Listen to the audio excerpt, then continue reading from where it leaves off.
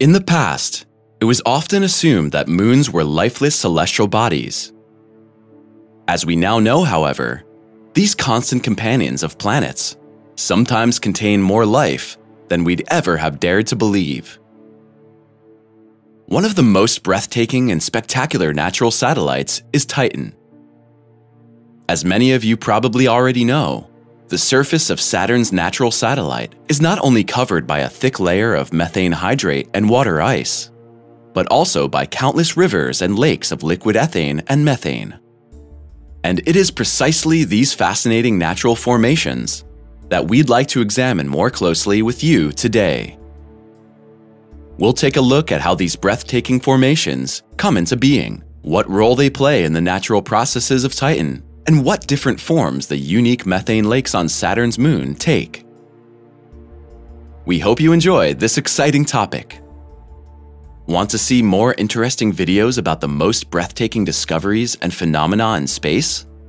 Then subscribe to TheSimplySpace and never miss one of our videos again.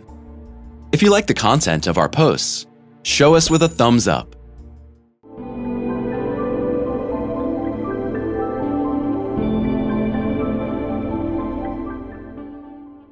Titan's unique nature. That Titan is a very special satellite becomes clear when we take a close look at the nature of Saturn's moon. By this, we mean not only the surface characteristics of the satellite mentioned at the beginning, but also its gas envelope. In fact, apart from Titan, we know of no other moon in our solar system that has a dense atmosphere. Titan's surrounding protective gas shell is 5 times denser than the Earth's atmosphere.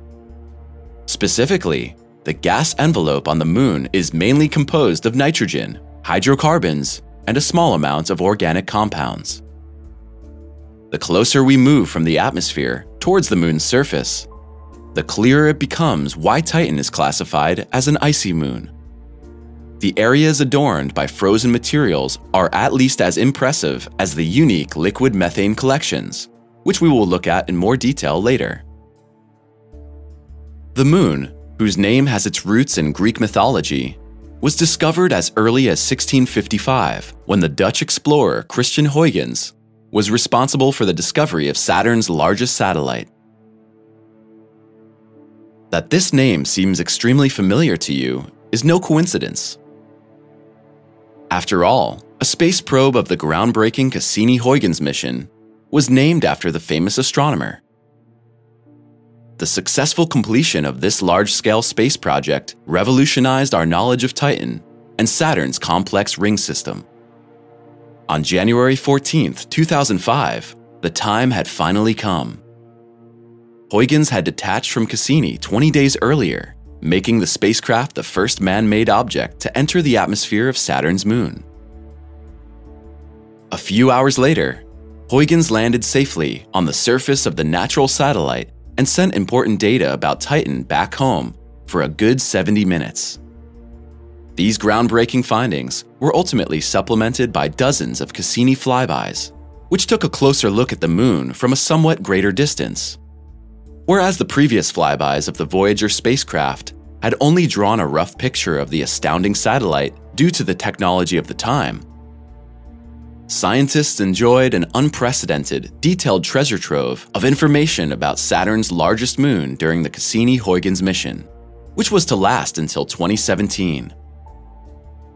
In the course of the previous research, methane lakes on Titan were thought to form exclusively in the moon's polar regions.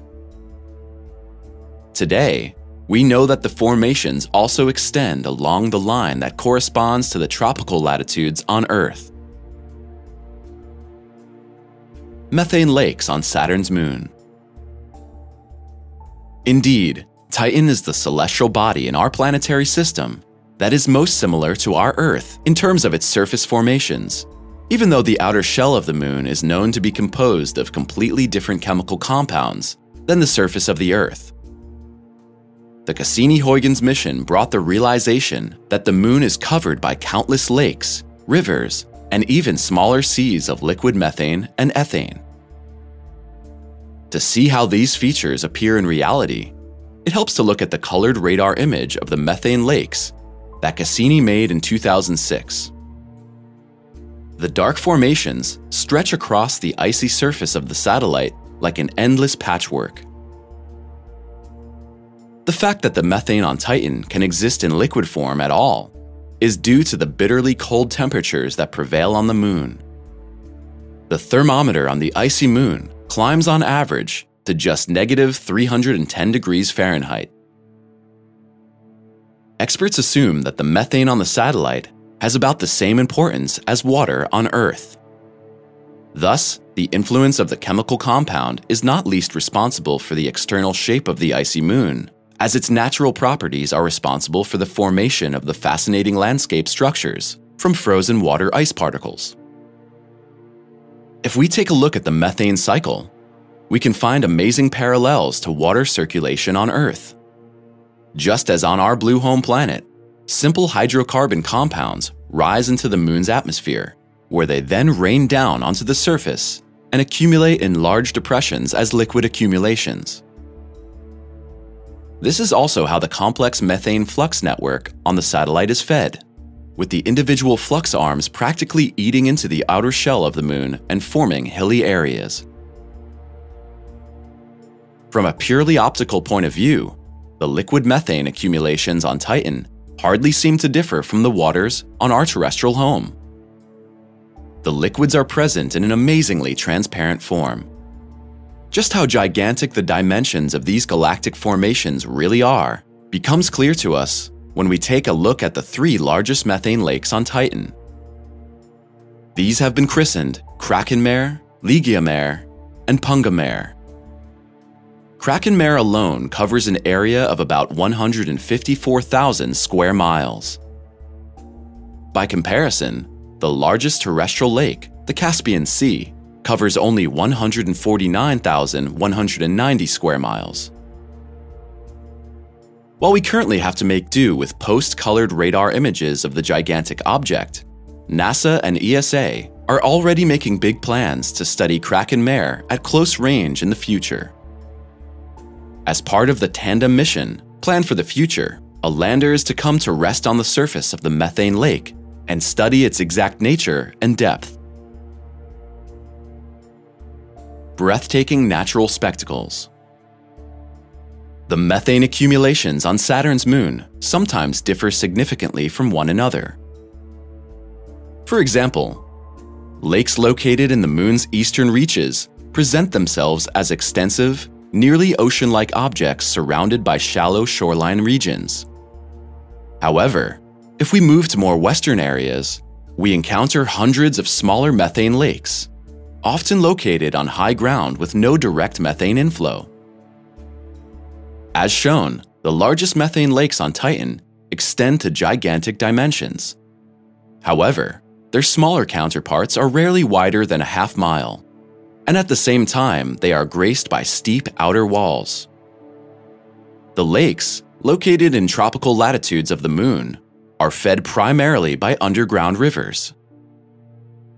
The methane waters, again located in colder areas, derive their chemical supplies primarily from methane rain from the atmosphere.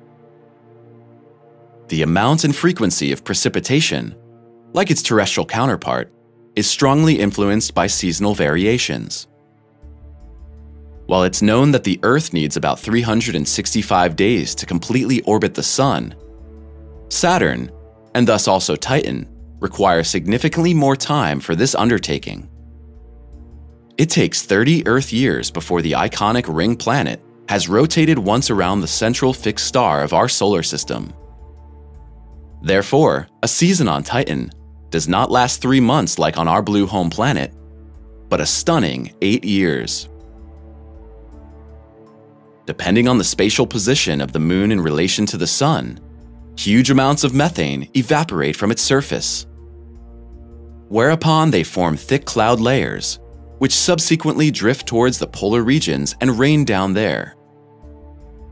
The newly fed methane lakes then shine in full splendor and reflect the sun's rays in a sparkling spectacle. In the course of seasonal temperature fluctuations, we can observe another amazing phenomenon in the methane lakes on Saturn's moon. The liquid hydrocarbon accumulations throw bubbles. Experts came to this conclusion when they studied the methane lakes in a theoretical model. According to this model, nitrogen repeatedly dissolves in the lakes at a certain time of the year, whereupon it bubbles to the surface. These nitrogen bubbles are so numerous that on some radar images, they appear like countless small islands in the middle of the methane lakes. That there could actually be something like islands of solid compounds in the lake formations is actually also thought to be in the realm of possibility. Thus, solid ice flows of hydrocarbons are thought to float above all on those liquid formations that are relatively poor in ethane. Perplexing differences in composition. Experts only learned a few years ago that the methane lakes differ clearly from each other in chemical composition. An examination of some of the data transmitted by Cassini ultimately revealed that the lakes in the southern hemisphere consist of a balanced ratio of methane and ethane. However, in all probability, the formations in the northern hemisphere are composed almost exclusively of methane. What causes these differences in detail will have to be determined in the course of future research. At the same time, experts found that the smaller lakes, located on the high plateaus, are much deeper than initially thought. According to the findings, these comparatively small formations can protrude up to 300 feet into the subsurface. Is there anything about the methane lakes on Titan that particularly amazed you? We're looking forward to reading your feedback in the comments. Now click on one of the images in the credits to go to more exciting posts. Thanks a lot for watching. Take care, and we'll see you next time.